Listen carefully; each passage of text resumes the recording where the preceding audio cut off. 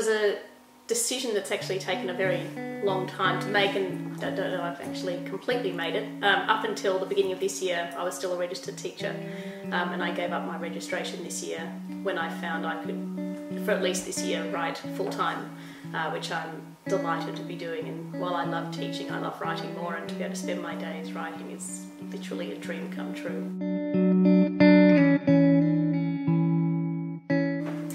No, not at all, and I don't think I actually have made the move from writing younger books. I still write picture books a lot, and I really love that as a medium of getting a story across. It just happens that the Bone Sparrow didn't fit a picture book format, and yeah, I think I mentioned before that I don't actually set out to write stories for particular audiences, just as they emerge. So writing picture books is definitely something I'd like to continue doing as well.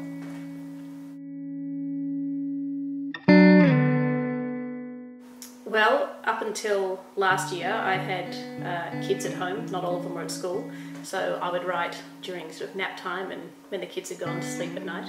But now my kids are at school, a friend of mine has given me a studio space, a shared space nearby the school, so I drop the kids off, I go for a swim and I ride to the studio and work from there. It's lovely. Yeah, I have notebooks full of ideas for stories. Lots of them are from newspaper articles or sort of snippets I've heard on radio or magazines. I've actually become quite obsessed with the This American Life podcast, and that's full of great story ideas, just small little bits of information that are fantastic. No, they're not. I mean, occasionally I put in sort of personal details to sort of give a nod to people who know me, but they're very little things like, you know, favourite numbers or books, names, that kind of thing. I do have an ancestor who lived in Bulgaria who used to grow penicillin on the inside of a cave, and so I've put that into the Bone Sparrow because I thought that was pretty amazing, but other than that, no. It changes depending on my mood and the way I'm feeling and what I'm reading at the moment. But Roddy Doyle is always a firm favourite, as is Louis de Bernière, David Armand. I've only recently discovered his work, but I really love his sort of simple style of writing. Isabel Allende, she was one of the first sort of adult authors I read and introduced me to magical realism, and that comes up a lot in my books as well. John Irving is another one. I like his work a lot. Catherine Rundell, her two books she's written for kids are just beautiful. And Kate Redville is another firm favourite. If I had to choose a favourite, I'd choose 1001 Nights. They've got some beautiful stories in there, and my kids and myself chase down the various translations and compilations to find tales that we haven't come across before. I think I'll have to be boring and say To Kill a Mockingbird, because I do love it, and our first dog was called Scout. The other one would be Captain Corelli's Mandolin. I love his writing, and again the use of magical realism is just beautiful.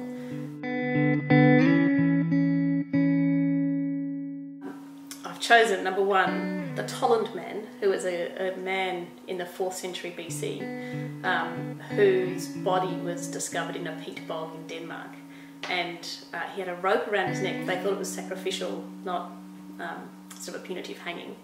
Not sure how they worked that out, but his body was so well preserved in the bog that when he was discovered, they actually thought it was a recent murder victim rather than this man who's thousands of years old.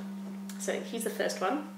The second one is Dr. Dolittle, who I know technically isn't a person, but if I'm inviting a bog man, I'm going to go with Dr. Dolittle. And the third one is a girl called Navy Baker. And she's a teenage girl, painfully shy. She lives in America, uncoordinated. You know, she has a lot of problems socially, but she had an idea that she wanted to be the mascot for the school American football team. And so she somehow got hold of this tiger suit, and without being allowed to, she went on to the field in her tiger suit at halftime at her brother's football match and the suit completely transformed her, and she's an absolute sensation. She can do all this stuff that she couldn't do without the suit on. So she's doing cartwheels and dances, and she's larger than life. And yeah, her story, I love her story. So yeah, she's the third one.